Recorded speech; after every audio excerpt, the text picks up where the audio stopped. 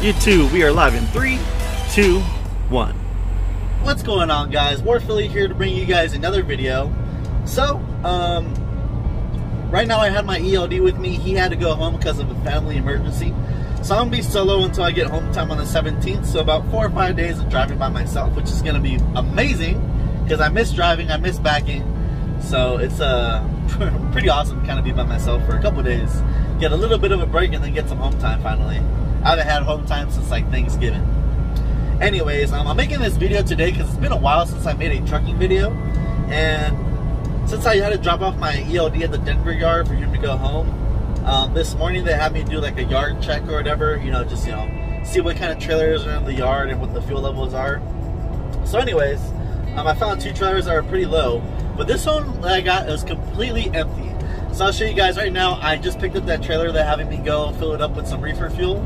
I do have a load on me that's going to Layton, Utah, but I'm going to take care of this first because we're a team and that's what we do for each other. So I'm available. It's a Coors load, so there's no like set deadline or anything, so I don't mind doing this. It's, it helps out the team, right?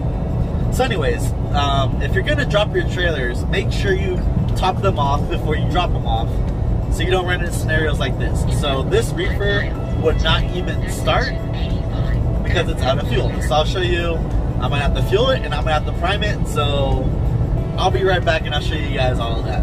Let's go.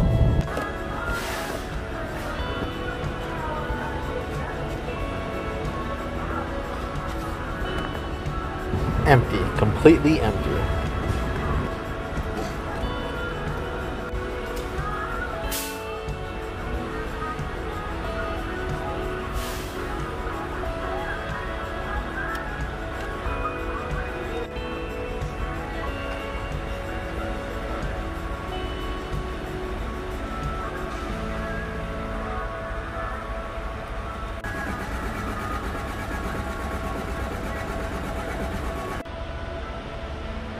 This reefer would not even turn on at all. It tries to kick over, but it won't.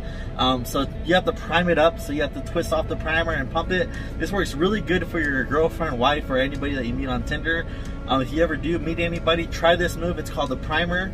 Let's go.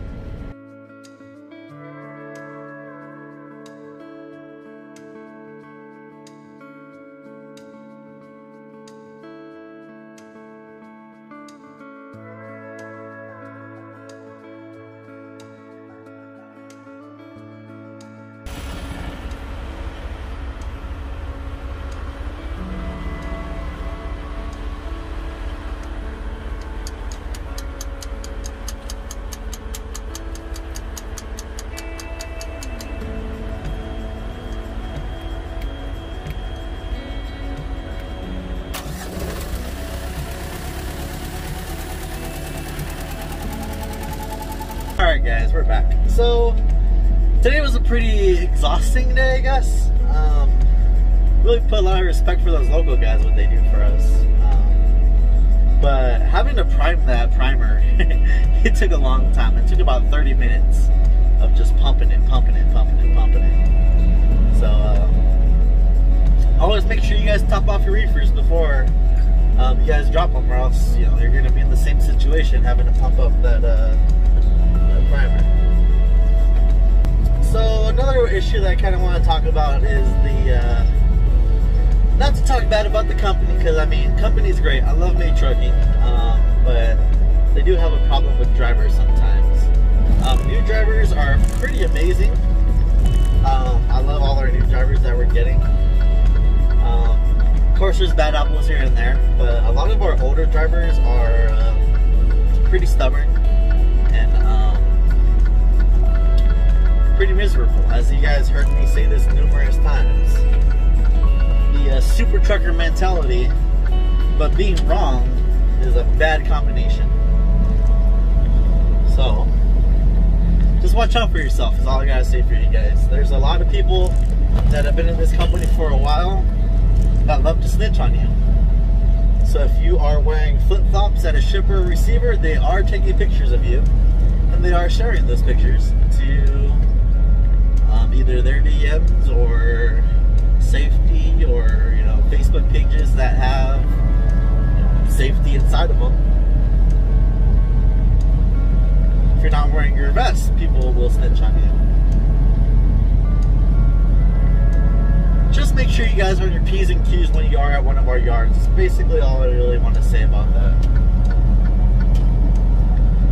Don't really got to worry about other companies too much. It's your own company drivers.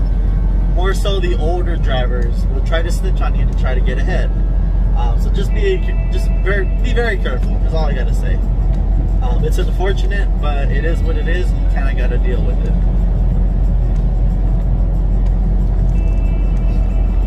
So hopefully you guys learned something today.